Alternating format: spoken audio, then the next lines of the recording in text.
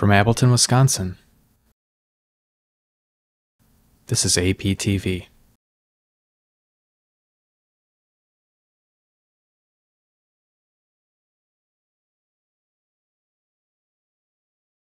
Welcome to APTV, episode 485 for Thursday, April 5th, 2023. This week we have Banter, news, updates, Opera Gold from Visconti, 2 exciting restocks, spring colors from LAMY, a contest winner, a new contest, and a twist from Pelikan that is coming soon. Hey, Lisa. Oh, God. Why did the peanut go out with the raisin? Why? Because it couldn't find a date. Sorry.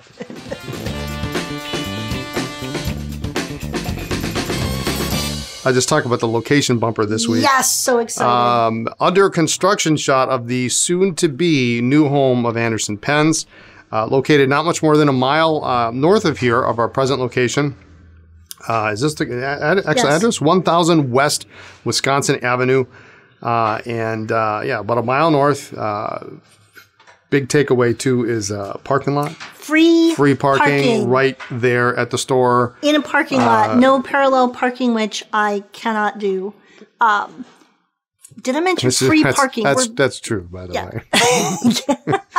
I'm excited about the parking. I'm excited you're here on APTV. Look at that. So let's talk time frame. Apparently you made the decision, so I don't know what's going on. The tentative plan is to move in mid-June. We will shut down the current location in mid-June, probably the 17th, which is a Saturday. And then we will take the following 2 weeks of June to move all the fixtures, all the product, get everything set up. And then the plan would be to reopen right after 4th of July. Okay, excellent. Well, also in that time frame, we have a vacation. We have Dave's on vacation. Dave generally takes vacation. Brian and I are going to the St. Louis Pen Show, and the whole company has 4th of July off. And so it just kind of makes sense to incorporate all of that.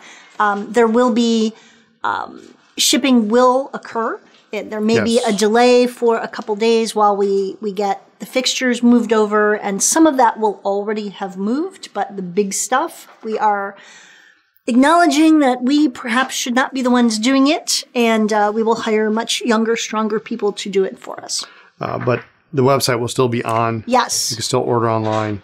Yes. We'll try to get everything out as quickly as humanly possible. Yes.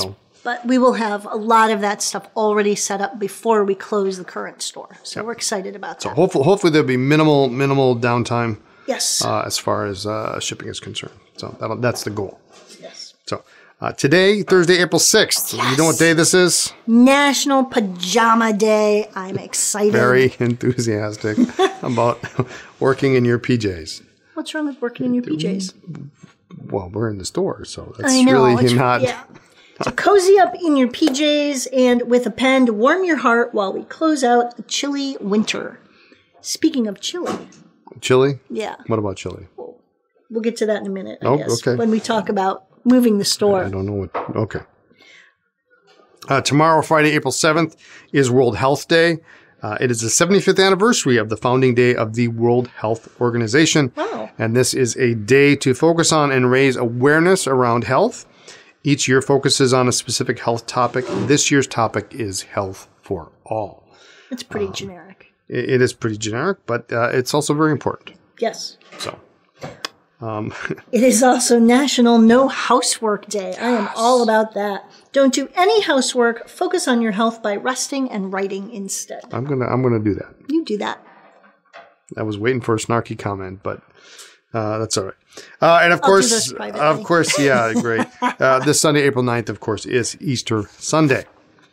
So we have some news. We do. AP Chicago is officially closed, and I now officially reside at home in Appleton once again. Ooh, how was the move? The move was literally exhausting. It was pretty nuts. I had closed on March 25th, spent that whole following week doing inventory and packing.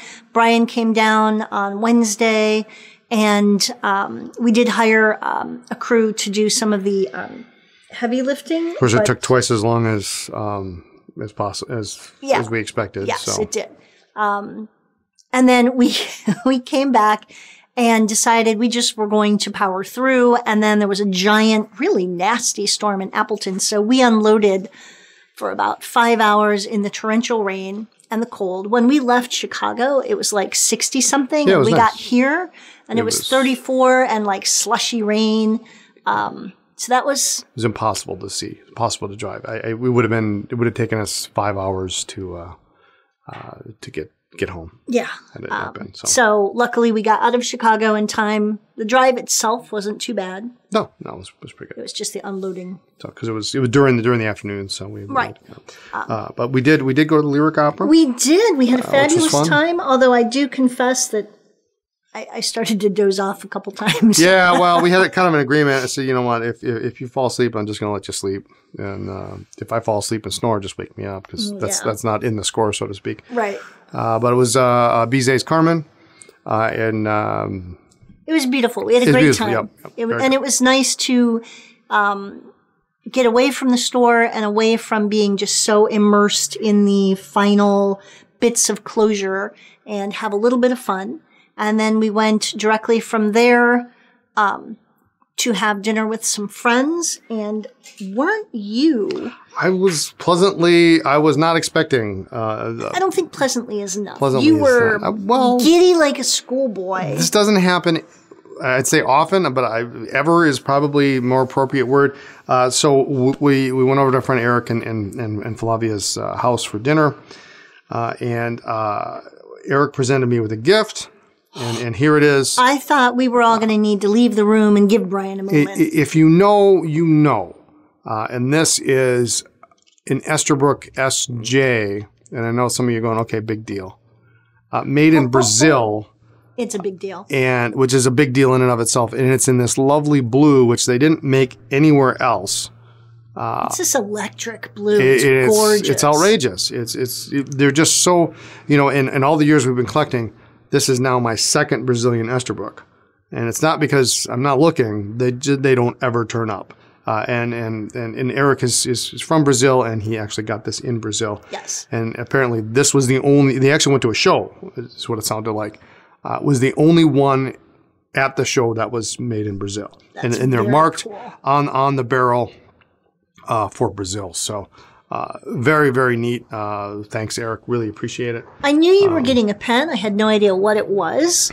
And they made some cool pens in Brazil, made them in cool colors. Right. They also made, this one's a lever filler, but they also made them in a very strange aerometric filler, which is kind of cool. So, but they're impossible to find, really impossible to find. So, yeah, you were just giddy. It was great to see because for us, it's really rare to find something we don't. It doesn't happen very often. Yeah, it's about once or twice a year, and I've had 2 so far this year. So my year's probably done. That's early for you. It is early for me. So, but all right, and then we've got. At some point, we are going to have to pen in Brian's pocket, which is pretty much hidden. Well, that makes it harder then to identify. All right. All right. Why do you need an Easter egg hunting license? Because no poaching is allowed. In our just-in section, we had a little last-minute alteration. The Esterbrook product mentioned in last week's APTV was released on Tuesday for only a very short time when Kenro / Esterbrook let us know that the release date of said product actually had been changed to this next Friday, April 14th. So if you got our email on the email list, you know what we were talking about. If not, you're going to have to wait until the 14th. And then we will talk about it again. So we're going to leave that hanging there. We were premature. But it was unclear. We were not premature. It was unclear, and the date had been changed, and it wasn't. Yep. So we're good. It wasn't anything we did wrong. But we do have a cool new product that came in. Speaking of opera.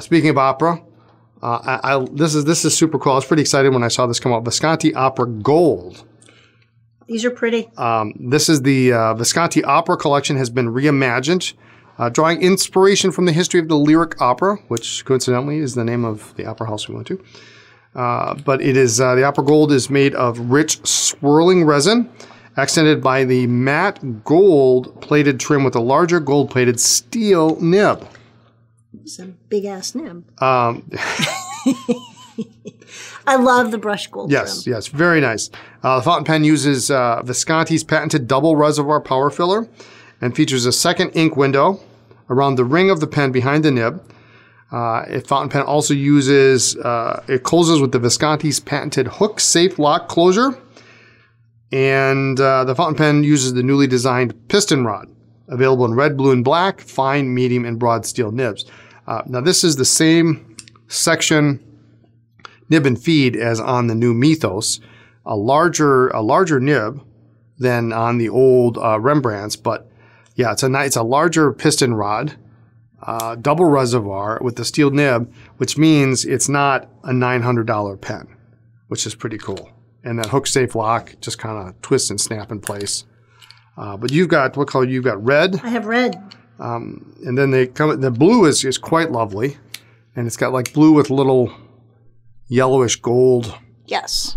That's really regal. That's really nice. And I kind of like this one a lot. I didn't think I was going to like this. I like the red. But this is the black, which actually has a little bit of gold, yellowish gold swirls in it, which is very nice with that matte, that brush trim is quite nice. So it's like every other Opera Master, but with the steel nib, which means it's not priced at $900. So nice metal. It's got a nice weight rod to it on the end. So steel nibs available in fine, medium, and broad. Absolutely. Restocked. This is really cool because I haven't seen some of these. The gorgeous Pilot Custom 743 fountain pen has a black resin body with gold-plated clip and trim. The 14-karat gold nib is a number 15 size. This is a big nib. Comes in extra fine, medium, broad, double broad, and Falcon. Now, does the Falcon have... No, this is not the Falcon. Oh. We have a Falcon. Okay. But yeah, it's got the little cutouts. The little cutouts. Yep, yeah. Just like the 912 FA, but bigger, and then it has the nice scroll work. That is beautiful. So the Pilot Custom 743 has the same body size and shape as the familiar Pilot Custom 823, but the 743 uses a Con 70 converter or a cartridge filling system, both of which are included with the pen. So yeah. So instead of the internal filling system of the 823, this one has the Con 70, or you can use a cartridge. The pen comes with a full bottle of ink in a unique design. I do love that ink bottle. Yeah, you can't get that bottle separately. I know. Which is kind of weird, but if you want it, you got to buy the pen. So there you go. So you could buy, it's like, if you buy, it's the most expensive bottle of ink ever, but it comes with the free Free pen. Yeah. No, they're solid black, not transparent like the 823, and the nib has this lovely scroll work on it, unlike the 912, which doesn't have that. At least with the FA, doesn't have the scroll work. But yeah, this is the double broad, which is pretty super cool. We were excited when these were announced. Yeah, we've actually been waiting for this we knew this was coming for about over a year, and here it is. So just got those back in stock, including the FA. Great. Another restock, Magna Carta. I don't think I've ever seen the these. Denima. This is cool. Yeah, so it's a fantastic pen and a great value per Eric. It's made of, it says made of denim in a micarta material. So I'm just going to call it micarta because it reminds me very much of the Twisby micarta or the Sailor made of micarta.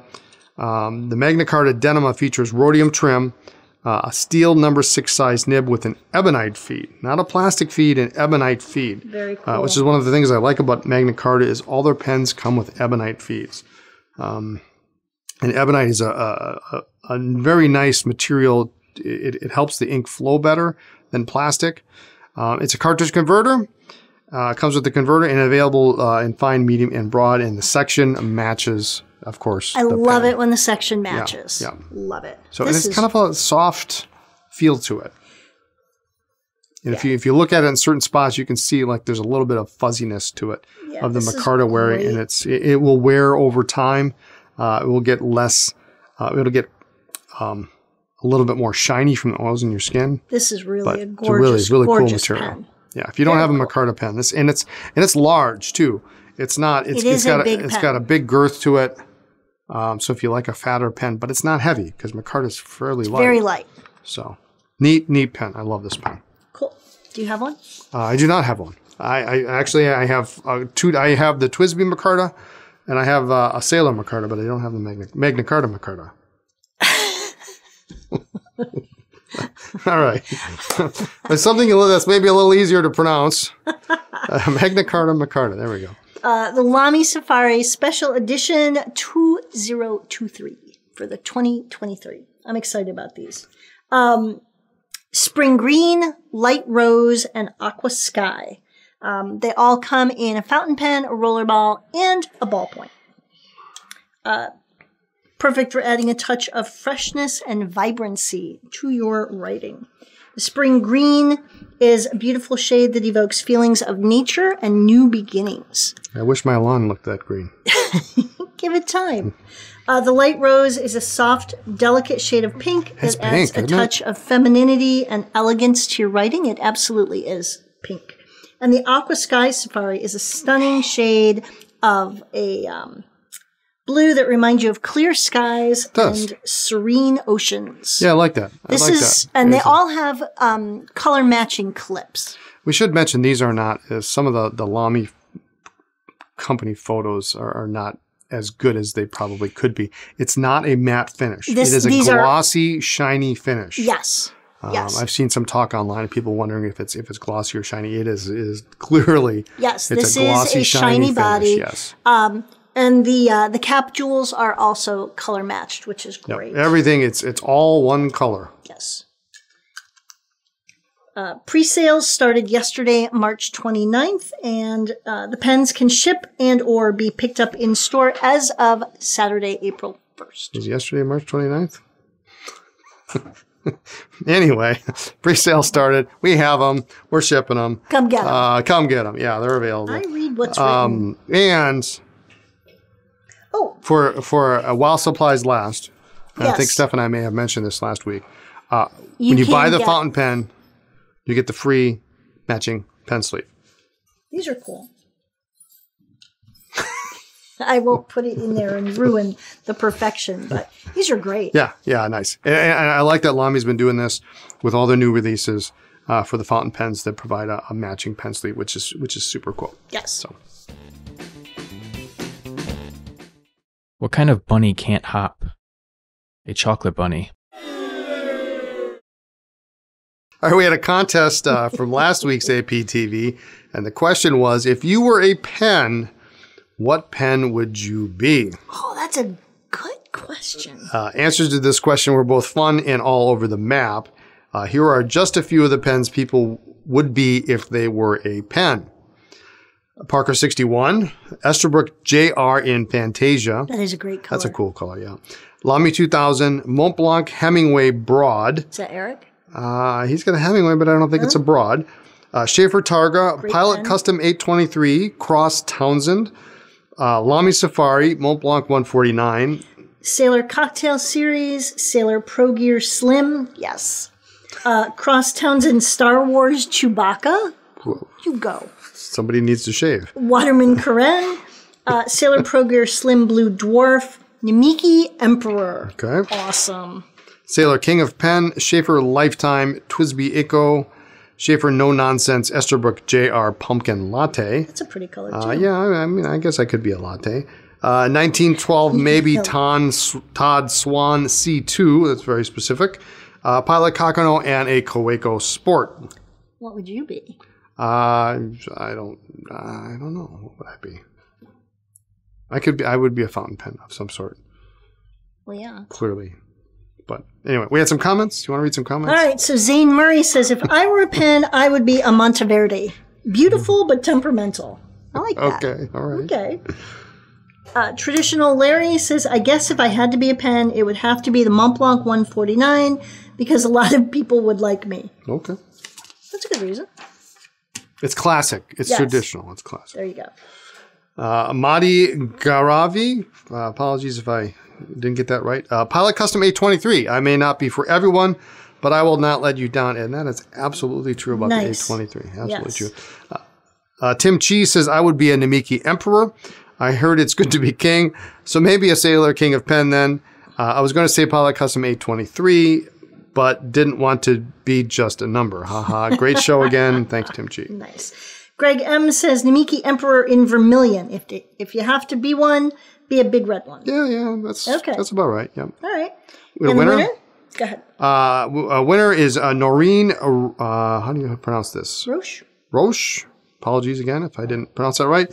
And Noreen says, if I were a pen, I'd be a Sailor Pro Gear Slim Blue Dwarf with an extra fine nib. Watching Anderson Pens TV has been my guilty pleasure for years. Congratulations, Noreen. Write to Eric at andersonpens.com, and he will take care of getting that $20 credit put on your Anderson Pens account. We have a new survey. We do have a new survey, but we need to do a little background first. A little background? Okay. Yes. One of our staff, who is not currently here but is often here, is having a big birthday that ends in a 0. It's in a 0. So this next contest is going to net you a $60 store credit on your account. Great. And the question is, do we know who that is? Who the winner is? No, who the person is. He's normally he's normally standing here with us, with you. Okay. Yes. So the contest this week for your $60 Anderson Pens credit on your account is, what is your favorite Easter ink? Do you have an Easter ink? I will now. Will now. Okay. I mean, I guess I'm not sure. Is Easter ink? Is it more of a pastel-y kind of thing, or is this? Think Easter eggs. Think Easter eggs. Are they more pastel-y? I haven't done Easter eggs since I was like 6, 7, whatever. Yes, often they are pastel-y.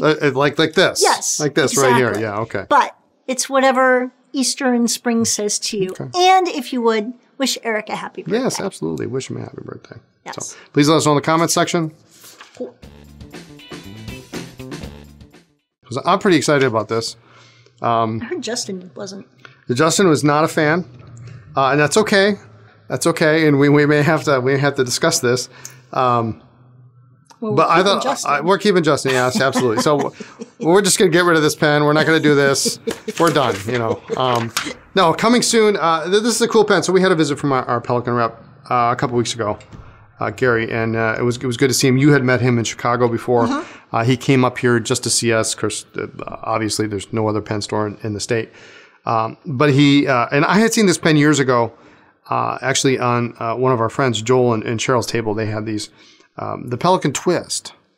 And it's a cool, inexpensive steel nib fountain pen. It is I don't know if you want to read that. Sure. So trendy fountain pens in a twisted design. Twist pens lie comfortably in the hand due to the ergonomic shape. These are designed for lefties, loved by righties. Suitable for both right and left-handed writers. So the caveat there is I don't necessarily know if it was designed for lefties, but it seems to fit in the hands nicely for lefties. But did Justin's a lefty, and say that it was comfortable. Was it comfortable to hold? At least it's comfortable. I just don't like the way the nib lines up. Okay, you hold it a little bit differently. Yeah. So if you're a lefty, your mileage may vary. But I liked how, at least if you held it in your left hand, it curved anyway. Stainless steel medium nib. So they only come with a medium nib. Yes, actually there are two that are available with a fine nib. But yeah, for the most part, they're all medium nibs. Made in Germany. And the Pelikan Twist fountain pen is a cartridge converter filling pen. The stainless steel medium generally nib is a smooth writer and does tend to run a bit on the wider side. Yeah, it's nice. Comes really with a long international cartridge, but will also fit a standard Pelikan international converter, which is sold separately. And I think that's super cool that they put a long cartridge in. Like, nobody does that. Well, Nobody. Pelikan and Waterman are pretty much the only ones who make the long cartridges. Not these too many days. do that, yeah. Right.